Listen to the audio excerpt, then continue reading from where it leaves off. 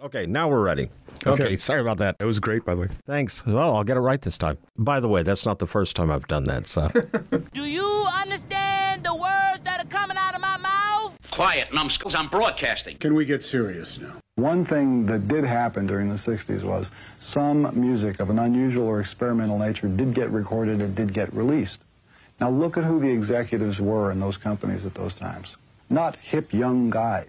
These were cigar-chomping old guys who looked at the product that came and said, I don't know. Who knows what it is? Record it, stick it out. If it sells, all right. We were better off with those guys than we are now with the supposedly hip young executives who are making the decisions of what people should see and hear in the marketplace. Success in the music business begins with a dream, a vision. This podcast will give you, the listener, the insight and tools to turn that vision into a reality. Meet the industry professionals who work day by day behind the scenes, helping to make those dreams come true. Welcome to the business side of music. Here in the studio in Nashville, Tennessee, Byron Nemeth is with us. He's a multi-instrumentalist and hard rock aficionado who's done tours and taken part in many stellar releases to date, who knew at a young age that music was his true calling. Upon hearing Elvis and the Beatles from his wonderful parents, as I said previously, we've all kind of gone down that same path. As a birthday music gift, he turned his attention to learning guitar and studying the styles of Randy Rhoads, Michael Schenker, Jimmy Page, Joe Satriani, Steve Vai, Joe Perry, plus jazz and classical music, which you got some formal training on, and we're going to talk about that. Throughout his career, Byron has opened for such notable bands as Metal Church, Warrant, Winger, RATT, Y&amp, Dream Theater, one of my favorite acts, Rick Emmett, Vicious Rumors, Helix, Yes, Zack Wylde with Black Label Society, Richie Kotzen, the Sweet Lynch Mob, Travers Band, and many more. Welcome to the show. Bob, thank you so much for having me. I truly appreciate you taking the time to have me here. Well, you're a newbie. We talked about that before the show. You just came to Nashville. Where are you from originally? Originally, I was born in Quito, Ecuador, South America. I grew up there as a young child. I was raised in Cleveland, Ohio, because my parents brought me to Cleveland, and spent the glorious 80s there. And then in 2010, I made the decision to move to Phoenix, Arizona, to pursue more music and technology, and we'll talk about that in a second. And then I came here in May. I came to Nashville in May because the music business is here, and I want to take it to the next level. And part of that is the new video that I just put out and everything that's involved with doing that. New video is called You Know It's True, and it's doing great on social media right now and doing great on YouTube. And it's where I'm at right now as a musician, as an artist, as a guitar player, and it's the rock and roll and hard rock that I'm bringing to Nashville, and I want to go national with it, and that's why I'm here. And that's an interesting topic of discussion, because when we talk about Nashville, we don't really, at least immediately, think of that as a rock and roll town or a hard rock town, although we have the Kings of Leon here and some other acts that come out of Music City. Nashville versus L.A., Nashville versus New York, what was that draw that brought you here? Absolutely. The recording studios, the hard rock producers that have all moved here from Los Angeles, and the fabulous A-level players. And that's why I moved, because I wanted to be around that type of community that understood my style of music, which they immediately did. And I found some really fabulous players, and we tracked the drums at Blackbird Studios. Right. And my producer was Tim Dolbear, and we tracked the guitars at his studio at Eclectica Studios, and I found exactly what I was looking for. And the video and the song came out absolutely beautiful, and I'm very proud of it. And it's a statement to the type of hard rock that is happening now here, and that's why I'm here to drive that message home to everybody that likes that style of music, and I'm super proud to do that. Let's back up a little bit, because I mentioned in the beginning you had a little bit of formal education in your life. You went to Cleveland University, I guess it was? Correct, yes. I've had really great guitar teachers in my life ever since I was a small child, and I've had music in my life as a whole. And at Cleveland State, I studied classical guitar. I learned the fundamentals of flamenco guitar, and I've always just played a lot of guitar. And in the process of being a student of it, I also became a teacher of it. And you know, when you teach is when you really learn. And years later, as life went on, I just kept playing and then kept getting more and more involved with the instrument in terms of composition and songwriting, and then ultimately teaching other young guitar students. And now I have guitar students that I teach through Zoom and around the country that are doing really well. When you talk about teaching, it obviously musical influences, the flamenco guitar. I mean, that is something. Spanish guitar, Spanish guitar. Yeah. That's something that is not necessarily easy. Was that self-taught? You did that through some teachers and then carried it on yourself? Combination of all of it, yeah. Because, the Spanish guitar, that's really the Phrygian scale. And the Phrygian scale is what defines that Spanish flavor that we love in guitar. And I try and bring that into my music. And it just brings that Spanish element to the hard rock and roll that I find very, very beautiful. And so I just you think translate that over into the rock? When I can, in the right areas, of course. Yes. I'm definitely a hard rock artist all the way. But when I can bring in the flavor of the Spanish guitar, why not? It just makes it sound interesting and more beautiful. We listed, obviously, a lot of contemporaries and luminaries that you listened to and studied, but was there a particular actor, artist, or band that really kind of you went, oh my gosh, this is amazing, then that pointed you in that direction? Yeah, absolutely. And there's been many directions, of course, musically speaking, but in the flamenco direction, definitely Christopher Parkening and Andrew Segovia. And that's who did it for me in that direction. And in the hard rock metal direction, it was absolutely Eddie Van Halen and Randy Rhoads. And the marriage of the styles of flamenco and rock are not that far apart, really. It's just how you create the composition from the artistic aesthetic to bring it out to the masses. And that's a key ingredient in what I do to make music, and especially hard rock music, interesting for the listener today. Where you grew up as a child, was there a wide diversity of music? And I ask that because we have listeners from all over the planet, and in Central and South America, we have quite a few. Did you have a good smorgasbord of music to listen to? Because you mentioned Elvis and the Beatles in your bio, but were you able to listen to other styles of music down there? Absolutely, yeah. There's all different kinds of music. And obviously my parents were the influence because of the age range, that they loved Elvis and the Beatles, and that's how I got hooked into music. It all started from them. My parents, Maria and Paul, were just wonderful, fabulous parents that completely supported everything that I did. And I. Now, were they musically inclined? No, they were not, but they were totally supportive of my life goal to be involved in it, 100% supportive, and just, fed me music that they liked, that they thought I would like, and Elvis and the Beatles were that, along with other ethnic music from Quito, Ecuador, and then of course the 80s rock that I grew up in Cleveland as a young man, and just started rocketing from there. The rock scene, when we talk about that, it's obviously changed a lot. And you mentioned the 80s acts. We had, once again, you had Y&T, you had RATT, you had Warrant, you had Poison, you had Motley Crue, you had all these groups. And I don't want to necessarily say they ran their course, but there was a time for them. Do you think that the window of opportunity is there once again for that style of rock, or for heavy metal, hard rock? Is there a big enough audience, or has it become more of a niche?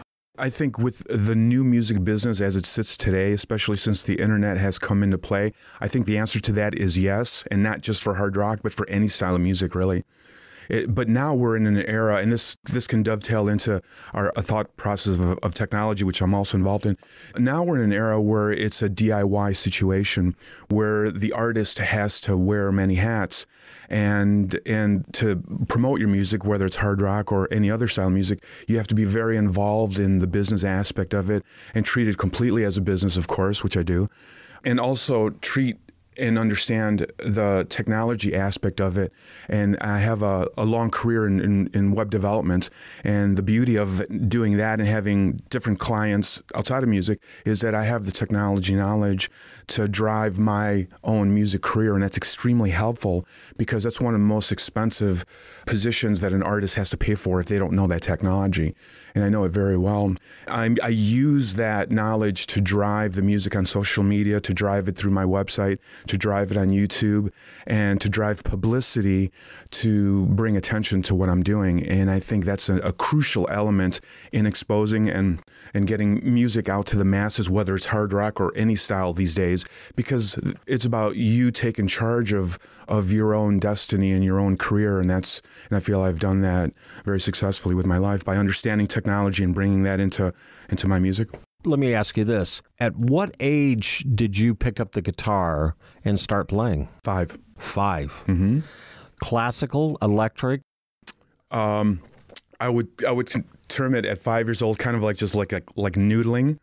Noodling and just having fun with it. The formal lessons really didn't start till I was about 12, 13, 14 years old. Yeah. Right around there, and just kept going from there and just never stopped. Because obviously when we talk about technology, the technology from then to now has transpired so much bigger. Right. It's a great big new world out there. Right. Do you think that, well, let me back up for a second.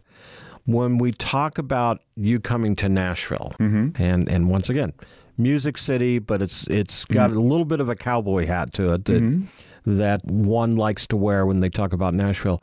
But when you come to Nashville, and you said the great studios that you got into, right? How difficult was it to find the players that you needed? Did you bring any of them with you, or did you just find them here in the city? I found them all here, and it wasn't difficult at all. I found them all in 1 week. Wow. Yeah. And the whole thing was put together really, really fast, and I feel very, very fortunate and very lucky that happened.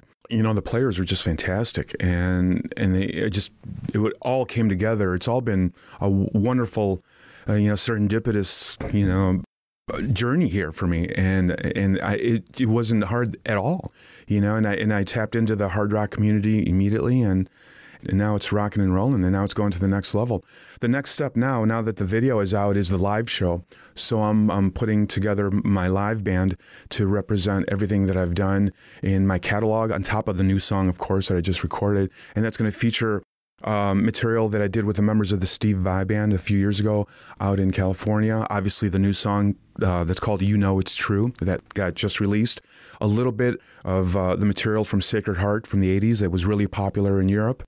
And that's what I'm going to come out with. And that's going to be happening in the new year. In the studio with us here in Nashville, Tennessee, Byron Nemeth. Hey guys, this is Mark Jones. Check out the episode featuring Sarah Fleshner on the Business Side of Music podcast.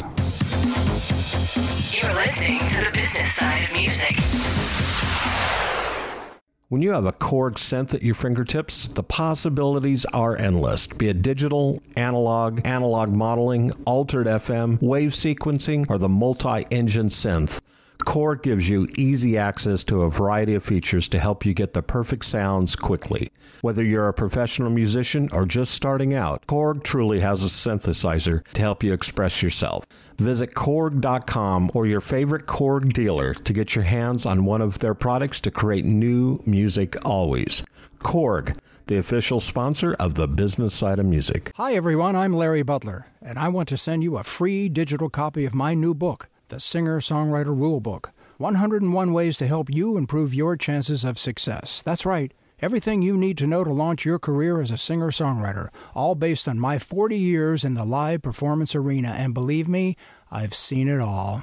In my book, you'll find the 10 things you have to deal with before even thinking about becoming a singer-songwriter performer. You'll also learn about the 5 things every singer-songwriter can do this weekend to make their live show better. 5 things I can guarantee that you are not doing already. Plus, there's tips on songwriting and staging, photo and video shoots, publishing, merch, dozens of other topics. All written for people who don't particularly like to read. And again, it's free. Just go to the Business Side of Music website homepage and look for my book cover. Click on it, and a free digital copy of my book will be yours. I'm Larry Butler, and I approve of this message. You're listening to the Business Side of Music.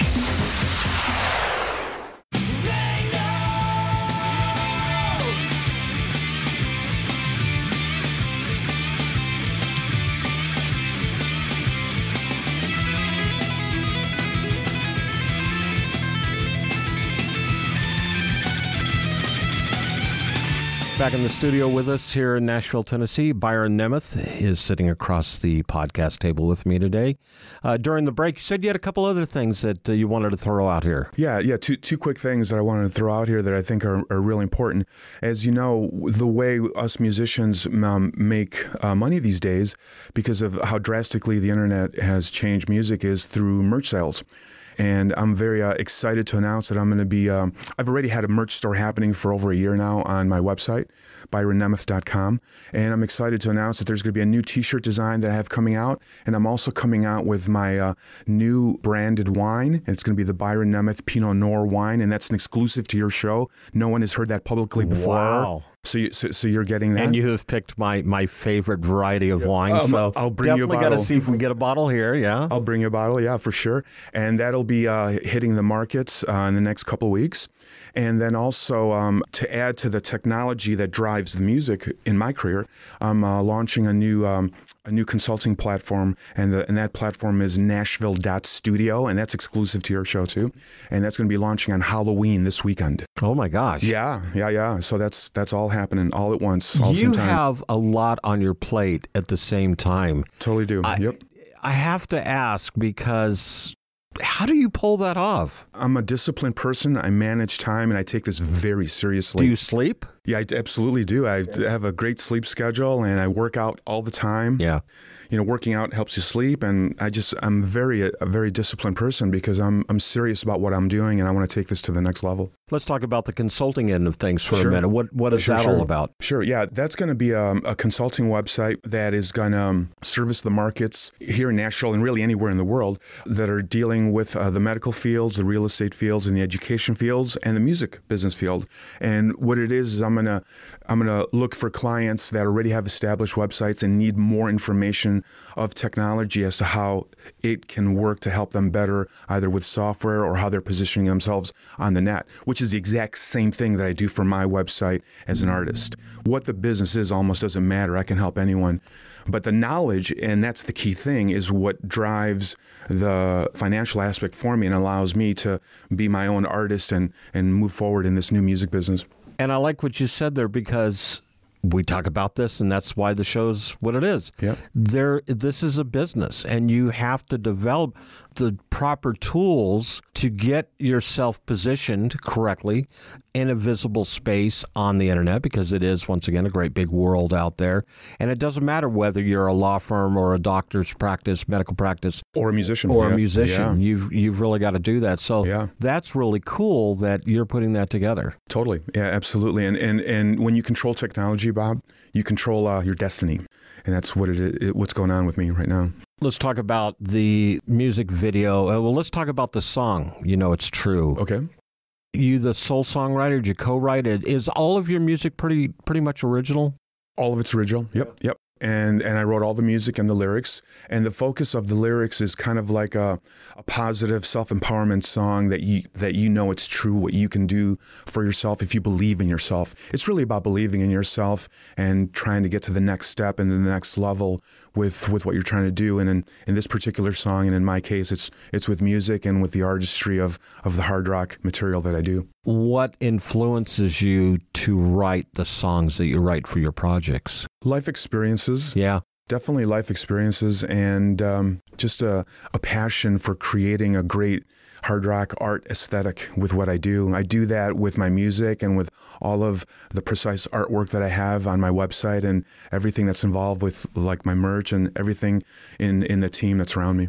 When you put a song together, when you structure a song, you have obviously a general idea and you're making notes as you write the lyrics. Yep. And do you hear the melody? Do you hear that structure of the song in your head before you put it together? Or are you creating as you go?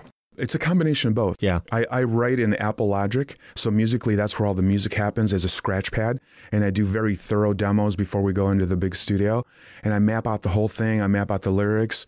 I write the lyrics down and go over them and just try and have it as complete as possible before I present it to my musicians, so that there's a clear indication of what the path is for the artwork, for the music, for everything. When you put a project together, and this is your latest one that you're doing. Correct. How many projects do you have out there previous to this? Different various versions of Byron Nemeth Group, and the one that you see here on the video is the latest version for Nashville. And I've had a number of them, and I've put them all under my moniker, which is either Byron Nemeth or Byron Nemeth Group. And I'm definitely going to function as Byron Nemeth Group here in Nashville with the group of musicians that I'm with. And I was going to ask you that. So the session players that you used in the studio, are those the cats that are going to go on with you on the road? No, there's going to be different cats, different players that are going to play with me live. Yeah. So is the search on for them right now, or do you pretty much know who they are? No, I already know who they are. Yeah. I've found them through various contacts that introduced me to them. Let me tell you who they are. Playing with me live is going to be my super good friend, Steve Braun, on lead vocals. Really great guy. I met Steve on the road when we were both opening up in different bands, opening up for Metal Church, before the pandemic. And that's where I met Steve, and we formed a bond and had a great working relationship ever since then. And he's just a fabulous singer. And then for the live show, my drummer's going to be Richie Rivera. Oh, yeah. Yeah. Right. Yeah. And on bass guitar is going to be Mark Warner. So got some talented players there. Super talented players. Yeah. And I'm super excited about coming out with a big live show, big production. Were you touring a lot before the pandemic hit? Pretty steady? Yeah. Oh, yeah. We did a full U.S. tour with opening for Metal Church. Yeah, and that was a really great time, and it was just a wonderful experience. Got to see all of the United States, and wonderful shows, packed audiences everywhere. Were you touring when the pandemic hit, or no, you had come home at that point? I had come already by that point. Yeah. So when do you plan on getting back out on the road? We're looking to start doing one-off live shows in January. Rehearsals start next month. Yeah. And the way I want to approach this is do one-off shows and then do some micro-touring, meaning doing 2-3 dates here and there.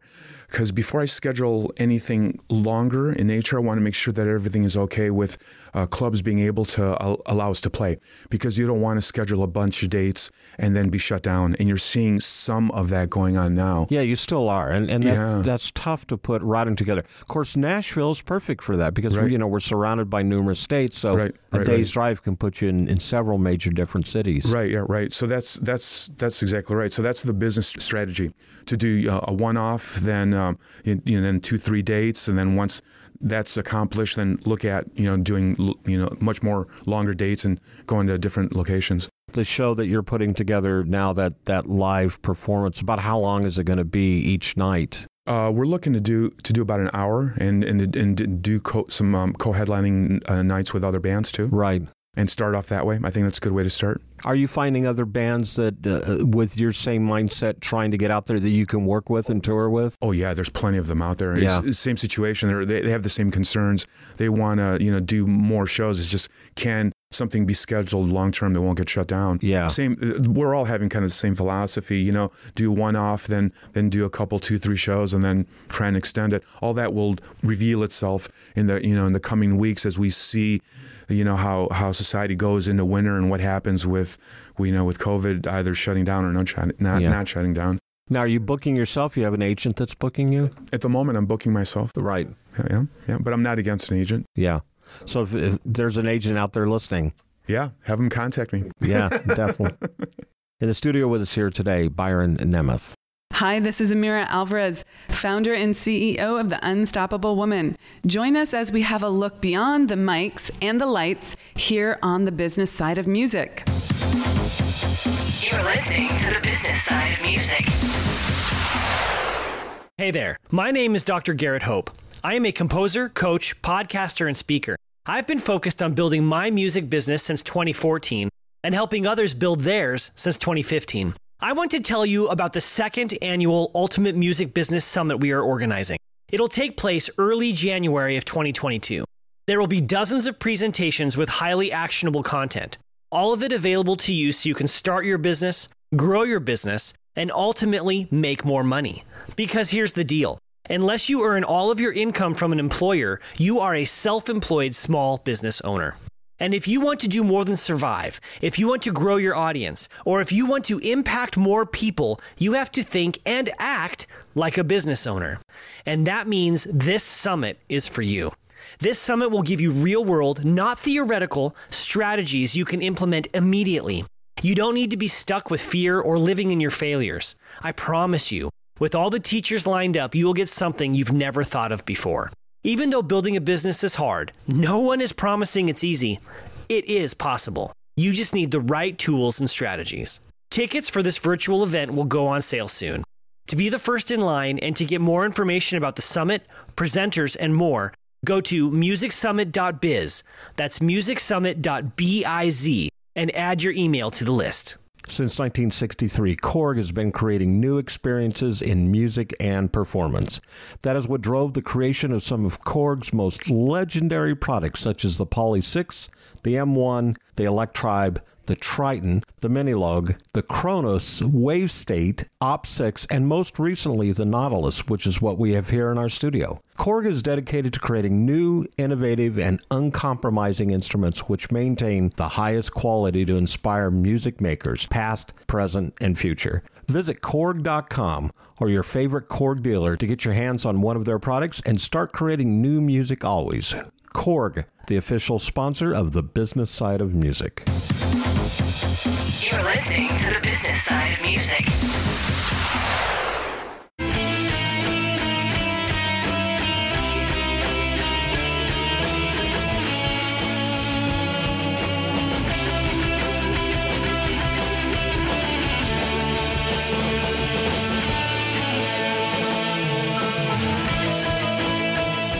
Back in the studio here in Nashville, Tennessee, Byron Nemeth is sitting across the table from me. We talk about your video. You know it's true. Yep. And that's out there. It's on YouTube, obviously. Correct. All the platforms. I was going to say, is it getting airplay? Every single platform. Yeah. What's been the response like? It's been fabulous. People love it. The minute they hear it, they're hooked right away, and they're like, we want to hear more of this music. So I know I've tapped into the right audience, because I think there's a need in the marketplace for, really great guitar playing, really great vocals, catchy hooks. Yeah. That I think people, I just want to hear more of, that they haven't heard in a while. So I'm bringing that back. And it looked like when you watched the video, you guys were having fun doing this. Yeah. In this, and you recorded that in the studio? Correct. Yeah. During the same time that you were doing it? No. The video was shot separately. The video was shot separately. All the audio was recorded at one time, and then the video was shot separately. Yeah. But it's a performance video. But you guys had a lot of fun. Oh, totally. Yeah. All the time. Yeah. Yeah. And then getting the music out there, this is going to be, you're doing just singles. You're not necessarily worrying about an album. Correct. Yeah. And the way I see the music business at the moment, and you have to be flexible with this opinion, and I totally am, but the way I'm seeing it at the moment, it's like we're back in the 50s now. This is a singles market, and depending on where you're at in the level of your career, unless you're like Metallica, releasing a whole album, I think, is a risky proposition. What's important here now is to release singles and release really great videos with singles. Right. And that's the business plan. I want to continuously release new singles with a video attached to it and drive the market as hard as possible with that. I'm not totally against doing an album. It's certainly a thought, but I think that might be a little bit down the road when I have a collection of singles, and then I can put them all together and then maybe release that as a single. But again, unless you're a big-time band like Metallica, releasing an album, I think, is a hard proposition, because it just flies by everybody's head. Right. There's so much noise out there. There's so much clutter on the internet that if you can focus your attention hard on driving one song that has a great video, I think that's the ticket for any artist, really. What about merchandise when you're out on the road? You're obviously not going to be selling albums, because you're talking about singles. So there's because we talk a lot about when bands are touring, having merchandise to sell. Right. So you're going to have new shirts out there. Absolutely. Yeah. Full on merchandise. Yeah. And that's how I've been driving my store online. That has been doing really well last year. And I'm just going to keep adding new products to it. Besides, T-shirts, I have hoodies, tank tops, coffee mugs, hats, a new T-shirt design, now the branded wine, the Pinot Noir, Byron Nemeth Pinot Noir. I want to ask you about that. How did you get into that, deciding to do your own brand of wine? Because I got into it because I thought it would be a really great area to also try and explore, and it's been working out well. I got a partnership together with City Winery downtown here in Nashville to do the private label part of it for me, and they were all for it, and they're my partner in it, which is great. Yeah. Yeah.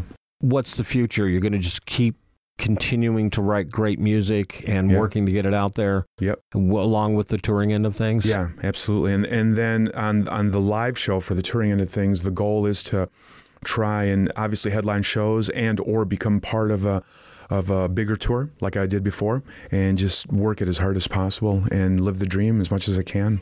When you talk about touring, obviously we talk a lot about here in the United States and doing the club scene, because that's for a good part where the metal scene is at. Do you see yourself going across the pond to Europe or over to Asia? Totally. Doing it there? Is there interest there? Yeah, there's definitely interest there, especially in Germany. You know, Germany and England, they love this kind of music. Italy, Portugal, Greece, they totally love this kind of music. The question is how can that be done with any type of COVID restrictions? Goes back to what we were saying a couple minutes ago. When it all opens up, then yeah, for sure. And then we can take it to the next level there. Do you have the patience for that? I mean, it's going to take a while, I think. I'm a very patient person. You have to be an entrepreneur and to be involved in the music business. Yeah. You take it one day at a time and you plan and map out the best that you can, and you cross your fingers and you give it your best shot. If you had to give advice to a young artist, a younger you, 20 years ago or so, what would that advice be that you give them? Do this absolutely because you love it, because that's the only reason to do it. That's the emotional reason to do it. And then on top of that, the practical business reason is learn technology, because you're going to need to know it. And that's a piece of advice, not just for music, but for anybody, anywhere in life. Yeah, it definitely is. Yeah. Byron, thank you so much. Bob, thank you so much. It's been an absolute pleasure. Thank you for having me. The Business Side of Music is the creation of Tom Sabella and Tracy Snow and is produced by Bob Bender. The Business Side of Music is recorded at Music Dog Studios in Nashville, Tennessee. Production sound design by Keith Stark. Voiceover and promo by Lisa Busan.